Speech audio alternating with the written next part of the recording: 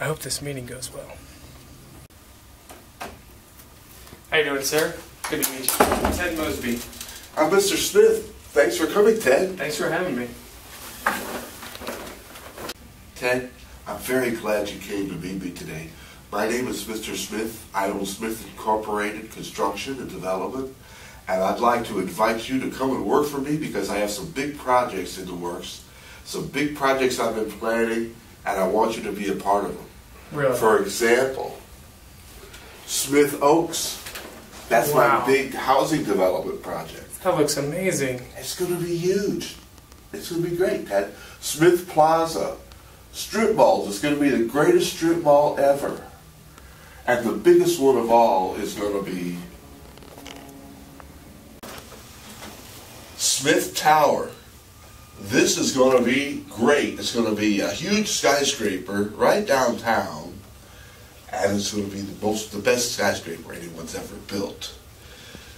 As CEO of Smith Company, I am the head manager, but it's too much for me. I need you to help me come in and work on management. I need you to help me with the planning, with the directing. I need you to help me with the organization, and I need you to help me with controlling the project. But I want to show you this drawing because we spent a lot of money. I spent a ton of money on people to help me make these drawings. Oh, really? Because it looks like you just drew with Sharpie. Ted, look. This is how we're going to make money off this deal because we're going to use cheap materials, okay? We're going to do it quick, but I need you to help design it for me. I can't do it. So this is what I'm asking you. Can you come in and work for me and do this project? We're both going to make a big pile of money. What do you say? But isn't that unethical? It depends on your point of view, Ted.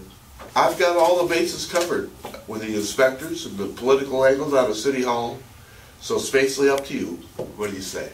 So what if the building collapses and my reputation goes down the drain? I don't think that's going to happen, Ted, because you're going to do such a great job of constructing this tower. You're so skillful, you'll be able to figure out some way to keep it up. Well, I really appreciate it, Mr. Smith, but I'm just going to need a little time to think about it. I'll get right back to you in a week or so. Thank you, Ted.